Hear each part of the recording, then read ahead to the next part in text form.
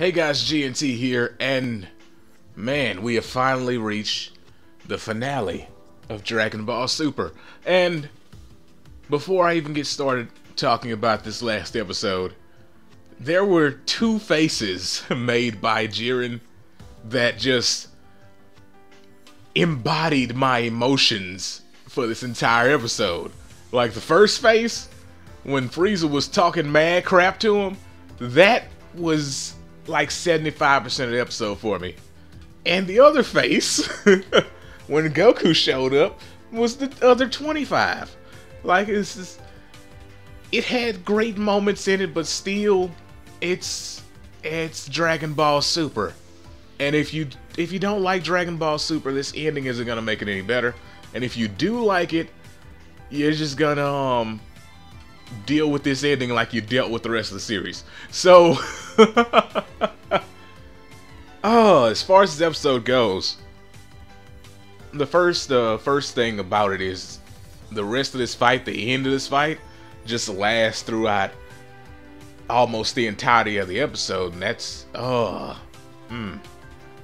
a shame, because you can't really wrap this up, which from the ending you can tell that they're gonna bring it back, which I mean, bring it back as in more than just a movie that's coming out later, which looks awesome, by the way, or at least the little snippet they gave us looked awesome. But as far as the episode goes, it's not a good wrapping up episode. So it's just it's meh. But it's Dragon Ball. That was my biggest thing about the episode. It's not great, but it's Dragon Ball. You watch it and you feel like this is Dragon Ball, and mostly I think my issues with the episode come from all the episodes leading up to it.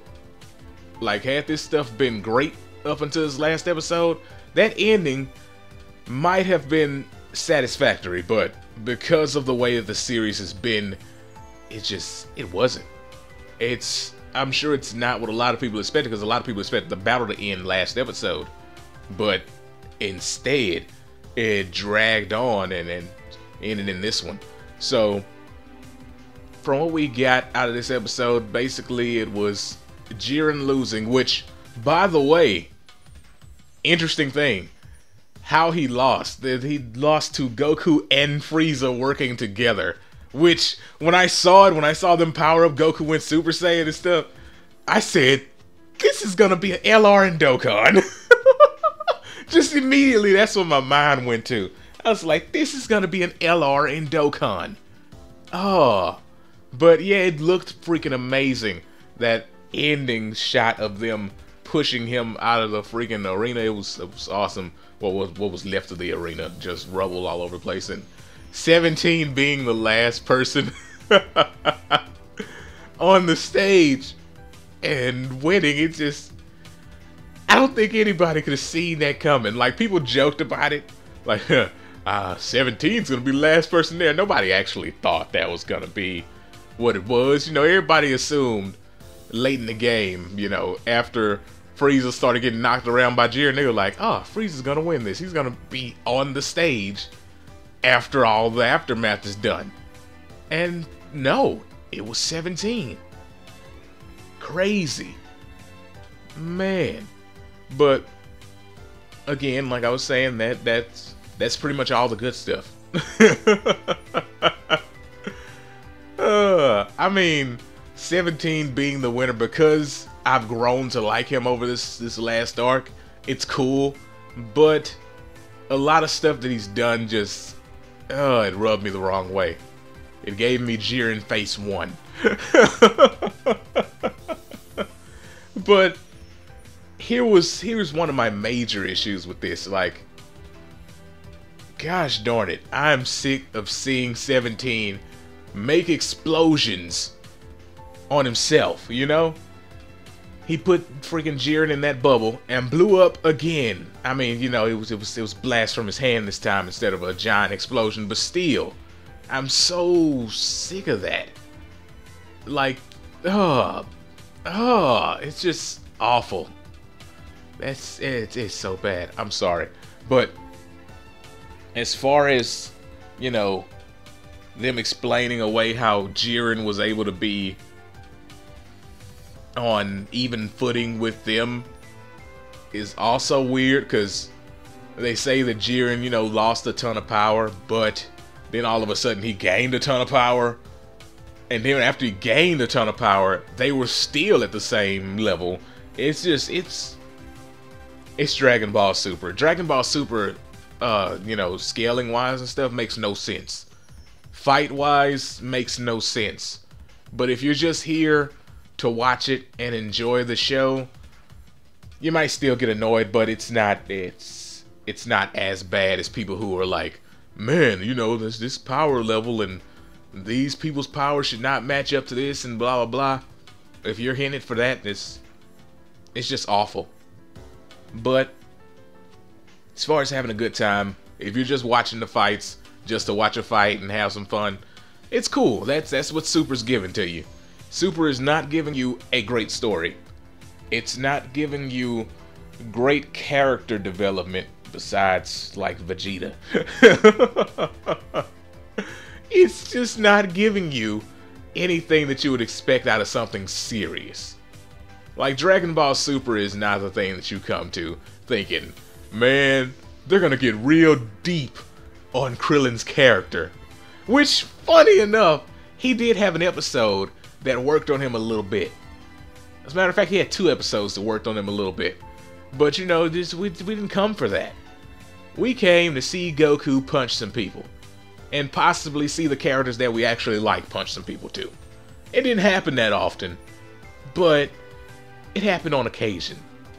Like my favorite character was Gohan, and this series was not kind to Gohan. It was not, and my phone thought when I said series that I said Siri. So it went off for a second. But it was not kind to Gohan at all. Like even the Tournament of Power, it was not what I was hoping I would see. Cause like I was saying, Gohan fan here, big Gohan fan, and just did not get what I wanted out of him with this series. I thought when they did Dragon Ball Super, this would be a great chance to get some more out of characters that we didn't see a lot out of. What we got was, instead of just the Goku show, we got the Goku show with his sidekick Vegeta. That's what it was. Gosh darn it. It's unfortunate, but this is Dragon Ball Super. It's a meh series, and it had a meh ending. Like I dig the whole, we're gonna end this with the classic Goku and Vegeta pose, but even the pose looked kind of jank. It's sad, and the whole what do you call it, the theme song playing over the credits and stuff at the very end, and them doing a montage of what happened after the tournament was over, that was bad, because they could have ended this fight last episode, and then in this episode we could have gotten all that stuff instead of a cheap montage with a theme song. It's just a lot of problems can be seen with this, and I don't think anybody expected it to be great, you know? But we did expect to be satisfied. And the biggest problem with Dragon Ball Super is that it's not satisfying. And that pretty much wraps up, for the most part, my feelings on this series as a whole. It's just not satisfying. You get some really hype moments. You get some cool characters introduced. But at the end of the day, it did not scratch the itch that I had been waiting years to have scratched, you know? Oh man, it's unfortunate. And this is just my opinion. You can have a different opinion if you want to. Usually people do have different opinions from me. I mean, that's life. But as far as I'm concerned, Super is just it's just a thing that came and went. Like original Dragon Ball Z people people praise the crap out of Dragon Ball Z, and Dragon Ball Z had a lot of flaws, but it's something that everybody almost universally loves. And then you have what they tried to do afterwards, Dragon Ball GT, which has fans, but for the most part, a lot of people agree it's not great. It's not good, and most people would say it's bad. But what we got out of the bad series was a couple of characters that people liked. I didn't really care for any of them, but people like some of the characters from GT, you know? But here's the thing with Super. Super is neither. It's not something that people are going to say is really bad. It's not something that people are going to say is just really good. But it's just something that existed for a time and is going to go away and might come back. And if it does, hopefully it'll come back better, stronger. But for now, the way this has ended, it's just a thing that was here and is now gone.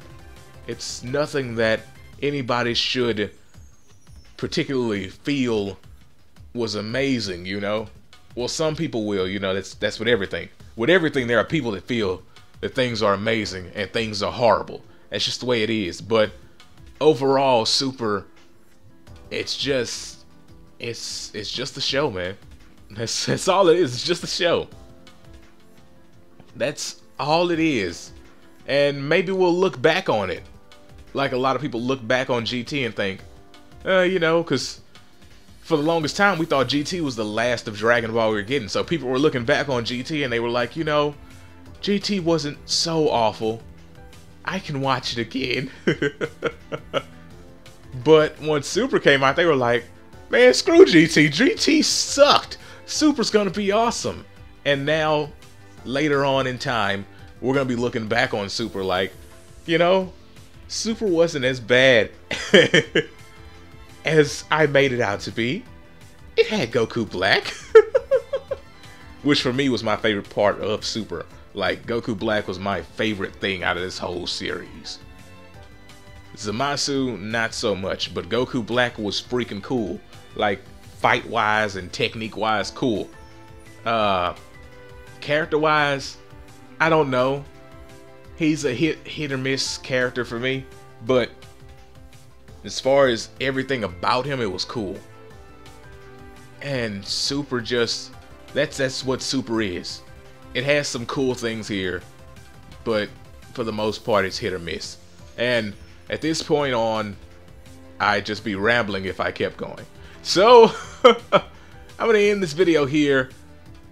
I did enjoy being able to watch Dragon Ball again and see it new every week for the most part. And I am going to miss that, but at the same time, I can find something else to fill up the slot. So, anywho, I hope you guys enjoyed this video. If you did, leave a like. And if you didn't, tell me why you didn't. And hit the dislike. I don't care. But that's going to be the end of this. See you guys next time. Peace out. And have a great day.